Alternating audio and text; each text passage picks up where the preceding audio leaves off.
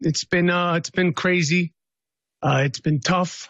The last few days have been tough. Have been crazy. I've gone out of the house and I get, sneers and I get finger pointing and I don't do good with sneers and snickers. And then I actually went to the dog park with my dog, and people that usually, say hello and even play with my dog, they don't want to play with my dog Wheezy. And then, I went to my coffee shop and they said, not today, Cupcake. And it's weird. It's like, why are you calling me Cupcake? And then I get online and social media and, I know I put it out there, but, people online have been so cruel and mean. And I have to say about the people on social media that I don't know, I could give a crap about the people on social media.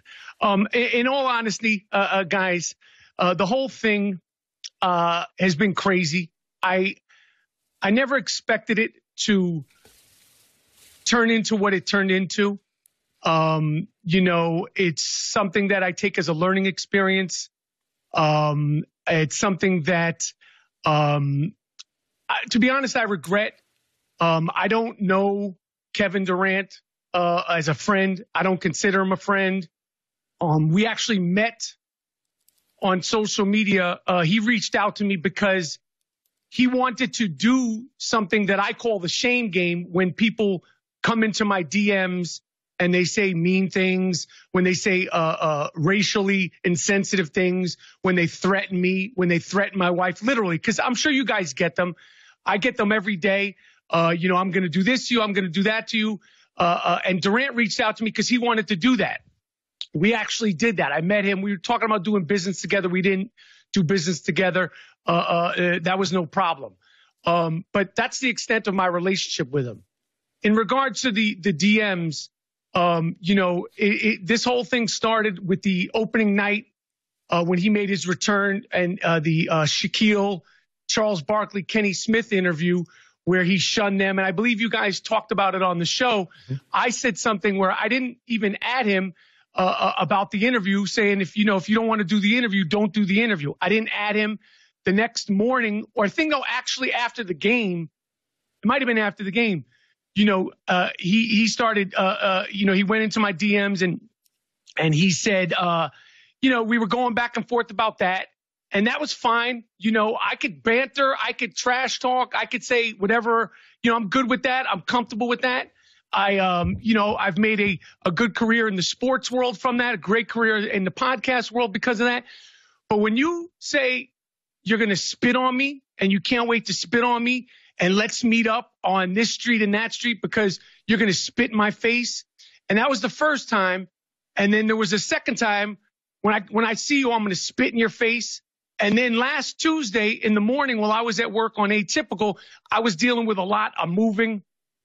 There's a lawsuit situation that I'm dealing with. And he hit me out of the blue. I can't wait to see your dirty butt. When I see you, I'm going to spit in your face. And I'm like, and then he kept going on, and then he brought up my wife. And at that moment, it wasn't Durant. At that moment, it wasn't a basketball player. It was just another dude in my DMs. And I was like, yo, this ain't cool. We're not friends. There's no bro code. I don't know you like that. That's not banter. That's not funny. That's not like me, saying, yo, look at Shannon's suit today that he's wearing on the show. Why are you wearing those colors? They don't match. Or Skip, you're crazy. That shot wasn't as big, the greatest shot ever. That's none of that stuff. That's not, you're sensitive. That's nothing. And I put it out there. Did I think it would turn into this whole thing? Absolutely not. Do I wish I had never done it? 100%, because it turned into a whole situation that I didn't imagine. I didn't imagine that it would grow tentacles into a race issue, which is shocking to me. I didn't realize that it would grow tentacles to turn into a possible homophobic issue. But it happened. There's obviously, his ramifications have been public. In all transparency, full transparency, I've had to deal with ramifications, with my world and my business. And I got to take that on the chin. And, going forward, I just have to be sharper. I have to be smarter. I have to be more mature about how I, handle myself on social media. So that's how, that's the gist of it. And like at the end of the day, I regret that the whole thing happened. And, aside from, all the banter, the person that was the most pissed off about me, probably the most pissed off because of the attention and the sort of negative attention is my wife. And she's probably, forget the doghouse. I'm in the house with the alligators with her. She doesn't like the attention and the negative attention, and that's where we are. So that being said, I got to take all that on the chin, and hopefully I can move forward and be better in regards to how I deal and speak on social media. So, Michael, you're saying that all the negative backlash you've received, even from your wife, is because you went public with the DMs? So you regret going public with the DMs? No, I don't regret going public with the DMs. My wife, that's just like, she doesn't like attention. She don't care about the DMs. And like I said, I've put people on blast with DMs all the time. I do it all the time, literally all the time. That's why Durant reached out to me. We did a skit that's on his YouTube network where he put out a tweet and, we read his messages online called The Shame Game. I put out people's DMs. If you say anti-Semitic things to me, if you say you're an N-word lover, if you say, when I see you, I'm going to do this to you. I put people's DMs all the time. At that moment, Durant was just a person in my DMs threatening me. It was the third time. And like I said, it was just a spur of the moment thing.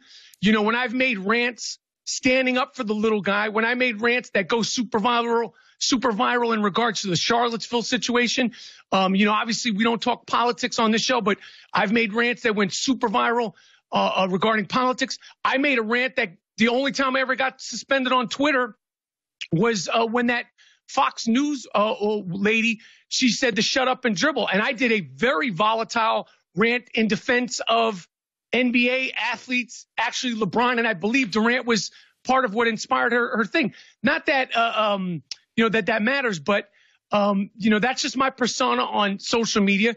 It's not who I am in real life. It's a larger than life sort of exaggerated persona, just like how you guys are on this show. In real life, Skip's not screaming and yelling about sports, nor is Shannon. That's my online persona. I let my online persona get the better of me. But in regards to why I did it, I didn't like being threatened, and I don't, unless you're saying your wife is gorgeous, unless you're saying your wife is beautiful, don't speak on my wife. We're not friends. Okay, so Michael, why then do you think you got shunned by people at the dog park and at your coffee shop? That was a joke. In regard to the dog park and the coffee shop, I was just playing with you guys. Okay. I think, for some reason, people, this took on a life of its own. And like I said, if I had known it would take on this life of its own, I wouldn't have done it. It became fodder. Somehow it went from Tuesday to, we're almost a week. Usually these things on social media, the news cycle is so quick, they usually die down. This thing ignited something. I'm not exactly sure why, but I get it. I understand it. And as far as the dog park and the coffee shop and, some people that I know that I consider personal friends have commented in a way that I thought they should have reached out to me. That's cool. And as far as people I don't know, burner accounts and Russian accounts and bots, I could care less. I've gotten phone calls and FaceTimes from players that played in the league. I've gotten some texts from players that are in the league now. And, people have varying opinions on the whole thing. I know my part in it.